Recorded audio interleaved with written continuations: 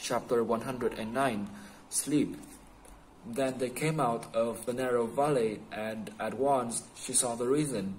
There stood Peter and Edmund and all the rest of Aslan's army, fighting desperately against the crowd of horrible creatures whom she had seen last night.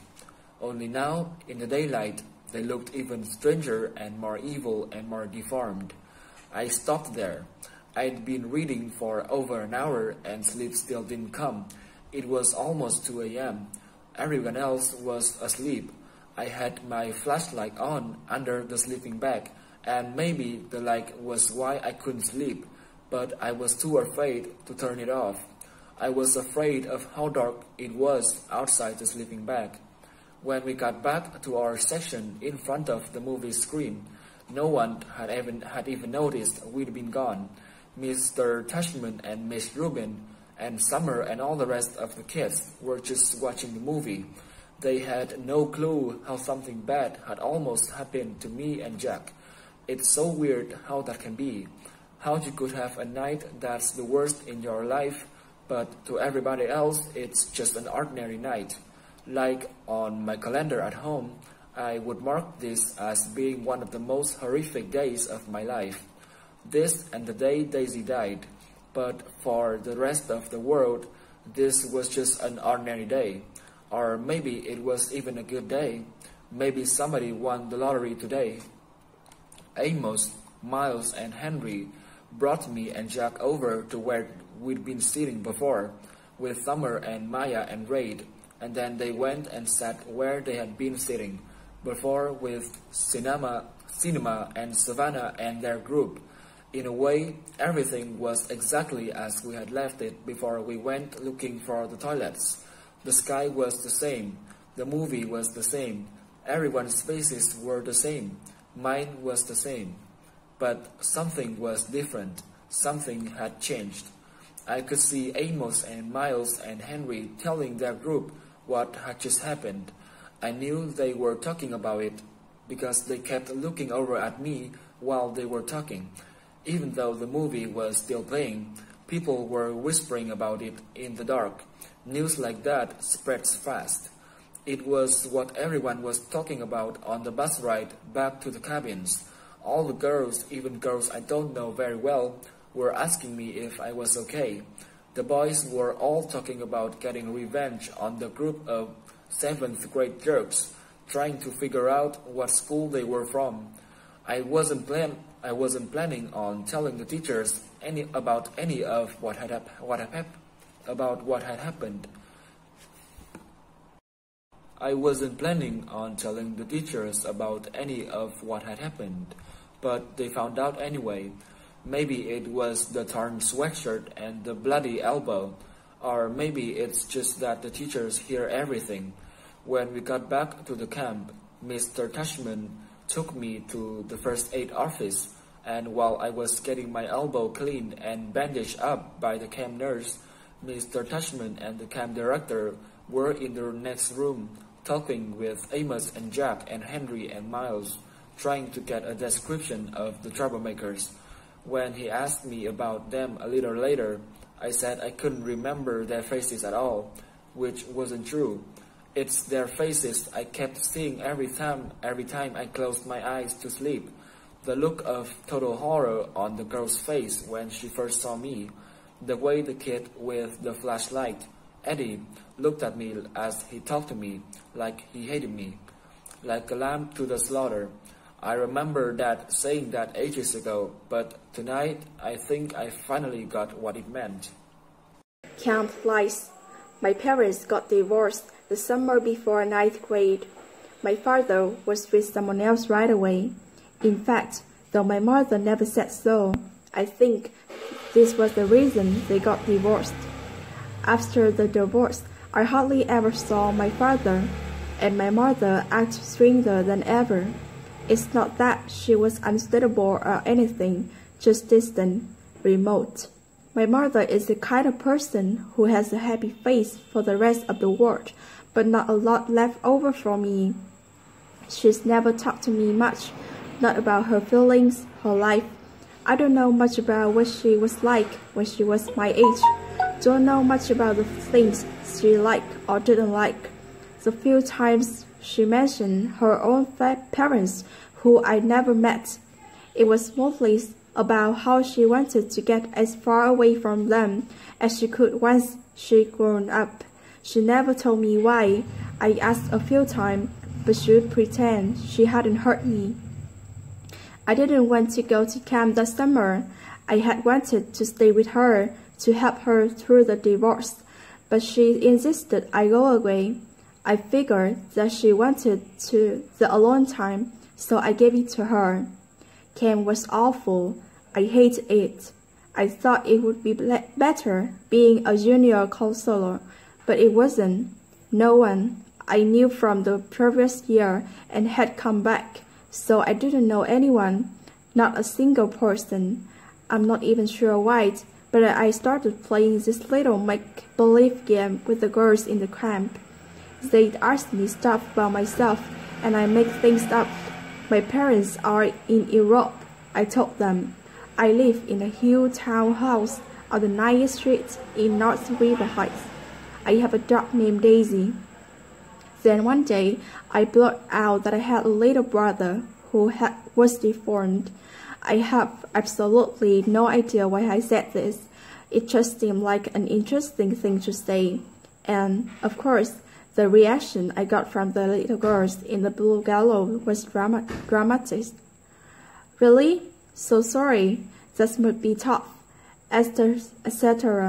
Etc. I regretted saying the moment it escaped from lips. Of course, I feel like such a fake. If Via ever found out, I thought she'd think I was such a waiter. And I felt like a waiter. But I have to admit, there was a part of me that felt a little entitled to dislike.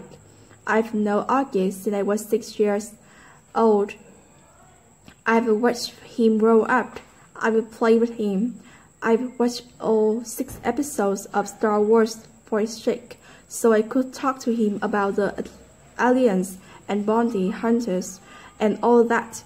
I am the one that gave him astronaut helmet though he wouldn't take off for 2 years. I mean, I've kind of earned the right to think of him as my brother.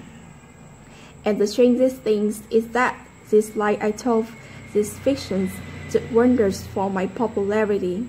Though all the junior counselors heard from the campus, and they were all over it. Never in my life have I ever been considered one of the popular girls in anything, but that summer camp, for whatever reason, I was the girl everybody wanted to hang out with. Even in the girls in Bungalow 32 were totally into me. These were the girls at the top of the food chain. They said they liked the hair, though they changed it. They said they liked the way I did my makeup, though they changed that too. They showed me how to turn my t-shirts into how to put tops. We smoked. We snuck out late at night and took the bat through the woods to the boys' camp. We hung out with boys. When I got home from camp, I called Ella right away to make a plan with her. I don't know why I didn't call Via. I guess I just didn't feel like talking about stuff with her. She would have asked me about my parents, about camp. Ella never really asked me about things. She was an easier friend to have in that way. She wasn't serious like Via. She was fun. She thought it was cool when I dyed my hair pink. She wanted to hear all about those trips through the wood late at night. School. I hardly saw Via at school this year, and when I did, it was awkward. It felt like she was judging me. I knew she didn't like my new look. I knew she didn't like my group of friends. I didn't much like hers. We never actually argued, we just drifted away. Ella and I badmouthed her to each other. She's such a brute. She saw this, she saw that. We knew we were being mean, but it was easier to act her out if we pretended she had done something to us. The truth is she hadn't changed at all. We'd become these other people, and she was still the person she'd always been. That annoyed me so much, and I didn't know why. Once in a while, I looked to see where she was sitting in the lunchroom or checked the elective list to see what she signed up for. But except for a few nods in the hallway and an occasional hello, we never really spoke to each other. I noticed just then about halfway through the school year. I hadn't noticed him at all before then. Other than that, he was this skinny, cutish dude with thick glasses and longish hair who carried a violin everywhere. Then one day I saw him in front of the school with his arm around Via. "So Via has a boyfriend," I said to Ella, kind of mocking. I don't know why it surprised me that she'd have a boyfriend. Out of the three of us, she was totally the prettiest, blue eyes and long wavy dark hair. But she just never acted like she was at all interested in boys. She acted like she was too smart for that kind of stuff. I had a boyfriend too, a guy named Zach. When I told him I was using a theater elective, he shook his head and said, "Careful you don't turn into a drama geek." Not the most sympathetic dude in the world, but very cute, very high up on the totem pole of varsity jock. I wasn't planning on taking theater at first. Then I saw Via's name on the sign-up sheet and just wrote my name down on the list. I don't even know why we managed to avoid one another throughout most of the semester, like we didn't even know each other. Then one day I got to theater class a little early and Davenport asked me to run off additional copies of a play he was planning on having us do for the spring production, The Elephant Man. I'd heard about it, but I didn't really know what it was about, so I started skimming through the pages while I was waiting for the Xerox machine. It was about a man who lived more than 100 years ago named John Merrick, who was terribly deformed. "We can't do this play, Mr. D," I told him when I got back to class, and I told him why. "My little brother has a birth defect and has a deformed face, and this play would hit too close to home." He seemed annoyed and a little unsympathetic, but I kind of said that my parents would have a real issue with the school doing this play, so anyway he ended up switching to our town. I think I went for the role of Emily Gibbs because I knew Via was going to go for it too. It never occurred to me that I beat her for the role. What I miss most. One of the things I miss the most about Via's friendship is her family. I loved her mom and dad. They were always so welcoming and nice to me. I knew they loved their kids more than anything. I always felt safe around them, safer than anywhere else in the world. How pathetic that I felt safer in someone else's house than in my own, right? And, of course, I loved Augie. I was never afraid of him, even when I was little. I had friends that couldn't believe I'd ever go over to Via's house. His face creeps me out, they'd say. "You were stupid," I'd tell them. Augie's face isn't so bad once you get used to it. I called Via's house once just to say hello to Augie. Maybe part of me was hoping Via would answer. I don't know. "Hey, Major Tom," I said, using my nickname for him. "Miranda." He sounded so happy to hear my voice, it actually kind of took me by surprise. "I'm going to a regular school now," he told me excitedly. "Really? Wow," I said, totally shocked. I guess I never thought he'd go to a regular school. His parents always been so protective of him. I guess I thought he'd always be that little kid in the astronaut helmet I give him. Talking to him, I could tell he had no idea that Via and I weren't so close anymore. "It's different in high school," I explained to him. "You end up hanging out with lots of different people." "I have some friends at my new school," he told me. "A kid named Jack and a girl named Summer." "That's awesome, Augie," I said. "Well, I was just calling you to tell you I missed you and hope you are having a good year. Feel free to call me whenever you want, okay? Augie, you know I love you always. I love you too, Miranda. Say hi to Veer for me. Tell her I miss her. I will. Bye. Bye. Extraordinary, but no one there to see. Neither my mother nor my father could come see the play on opening night. My mother because she had these things at work, and my dad because his new wife was going to have her baby any second now, and he had to be on call. Zack couldn't come to opening night either. He had a volleyball game against Collegiate, and he couldn't miss.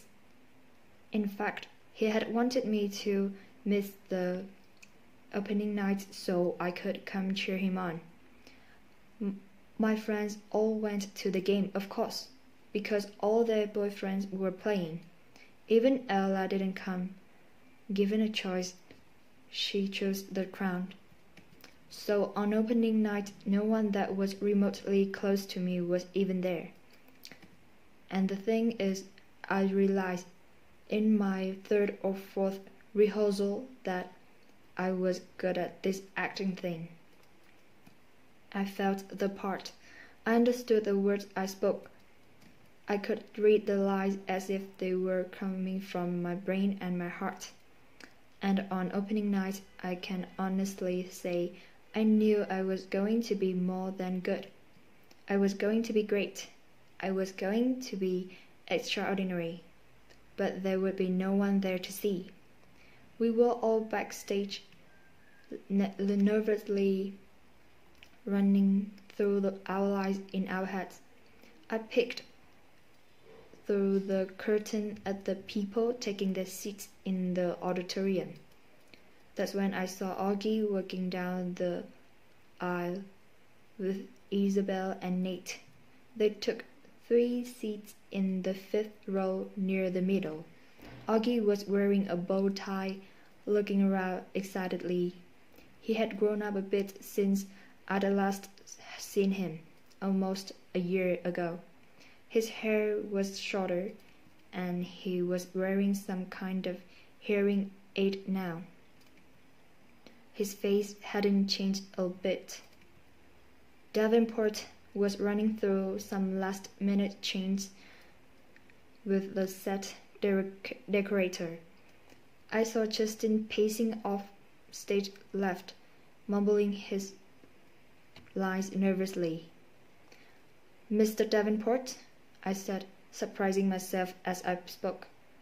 "I'm sorry, but I can't go on tonight." Davenport turned around slowly.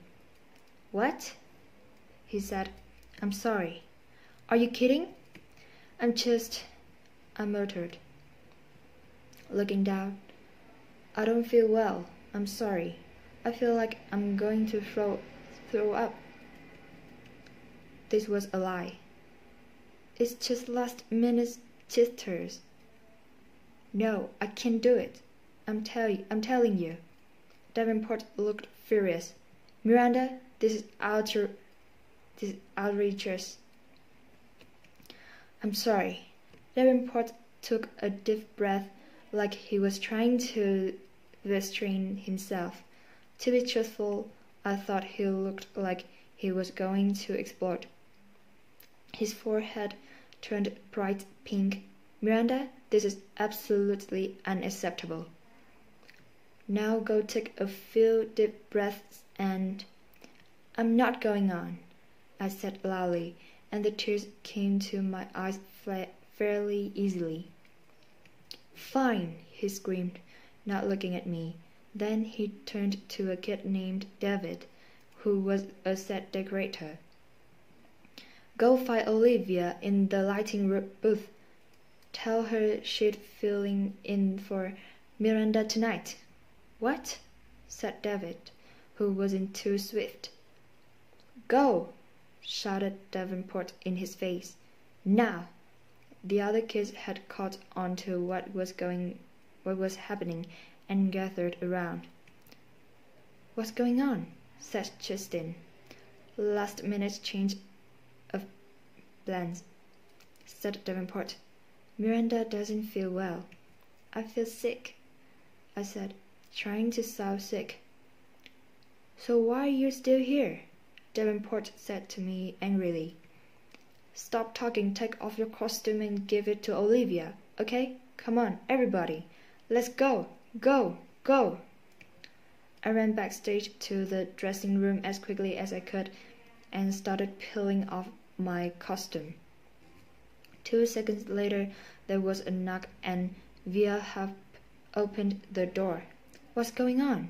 She said. Hurry up, put it on, I answered, handing her the dress. You're sick? Yeah, hurry up. Via looked stunned, took off her t-shirt and jeans and pulled the long vest over her head. I pulled it down for her and then zipped up the back. Luckily, Emily Webb didn't go on until 10 minutes into the play, so the girl handling hair and makeup had time to put Via's hair up in a twist and do a quick makeup job. I'd never seen Via with a lot of makeup on. She looked like a model. I'm not even sure I will remember my lines, Via said, looking at herself in the mirror.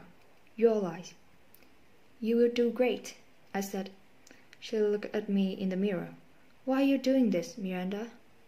Olivia. It was Davenport. Hush, shouting from the door. You're on in 2 minutes. It's now or never. Via followed him out the door, so I never got a chance to answer her question. I don't know what I would have said anyway. I wasn't sure what the answer was.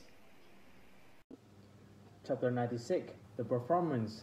I watched the rest of the play from the wing just off stage, next to Davenport. Justin was amazing, and Via, in that heartbreaking last scene, was awesome. There was one line she flubbed a bit, but Justin covered for her, and no one in the audience even noticed. I heard Davenport muttering under his breath, good, good, good. He was more nervous than all of the students put together, the actors, the set decorators, the lighting team, the guy handling the curtains. Davenport was a wreck, frankly. The only time I felt any regret, if you could even call it that, was at the end of the play when everyone went out for their curtain calls. Via and Justin were the last of the actors walking out on stage, and the audience rose to their feet when they took their bows. That, I admit, was a little bittersweet for me. But just a few minutes later, I saw Nate and Isabel and Augie make their way backstage, and they all seemed so happy. Everyone was congratulating the actors, patting them on the back.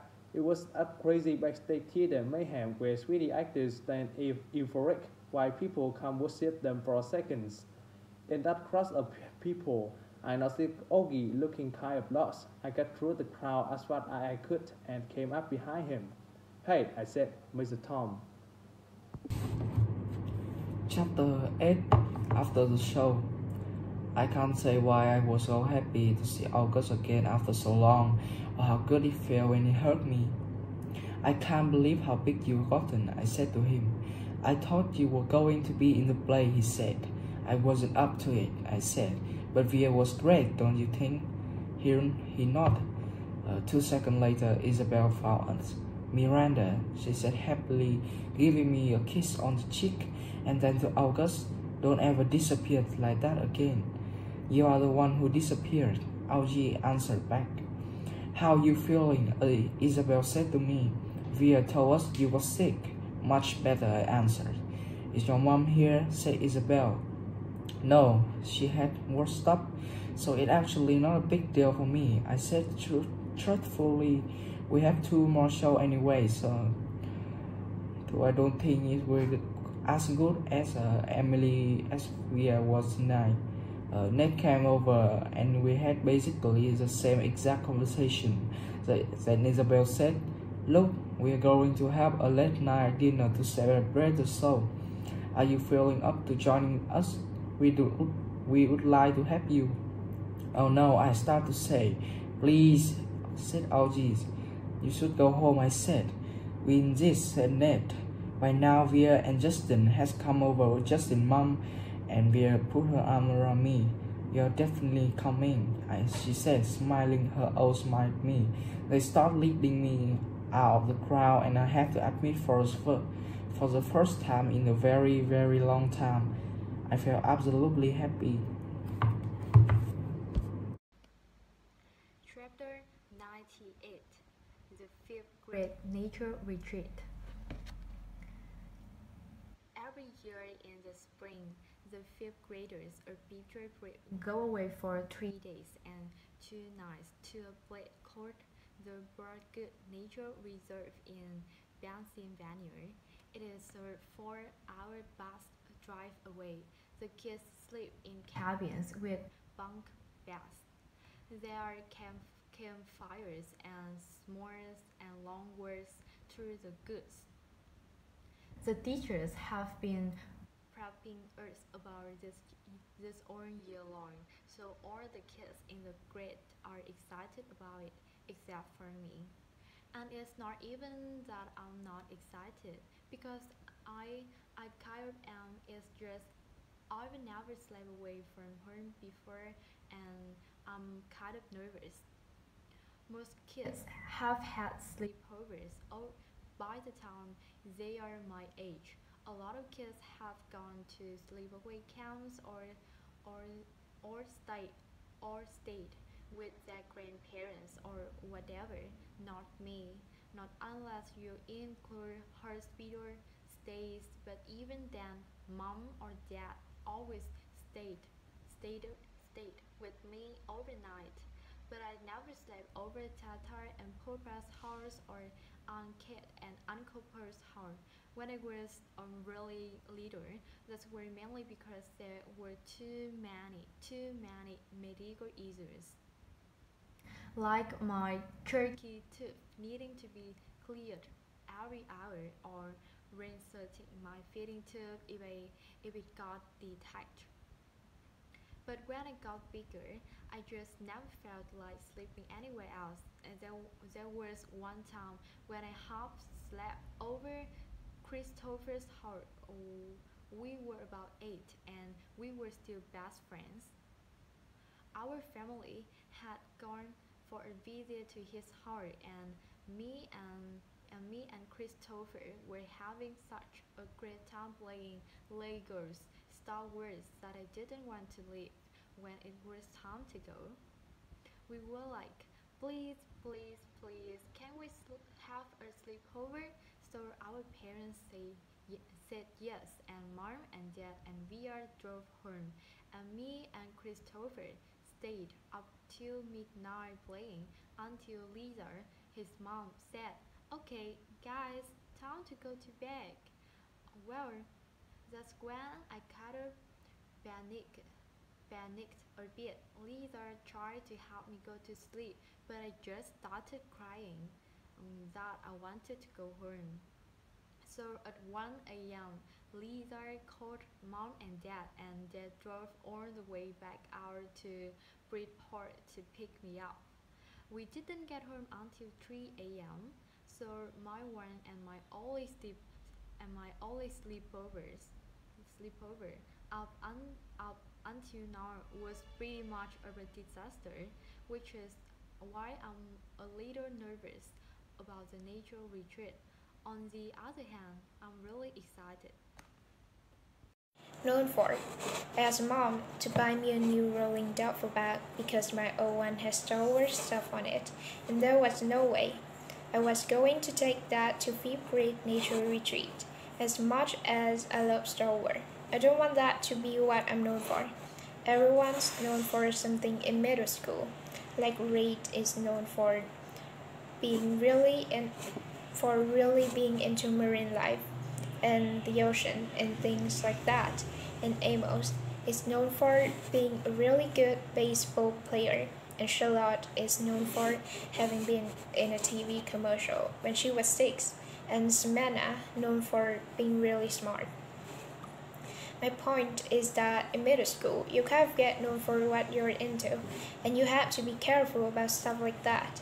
Like Symmetry and Max W were never left down that drunken and dragon of passion. So I was actually trying to ease out the whole Star Wars thing a bit. I mean, it's always been special to me, like it is with the doctor who put in my hearing aid. It's just not the things I wanted to be known for in middle school. I'm not sure what I want to be known for, but it's not that. That's not exactly true. I do know what I'm really known for, but there's nothing I can do about that. A Star Wars duffel bag, I could do something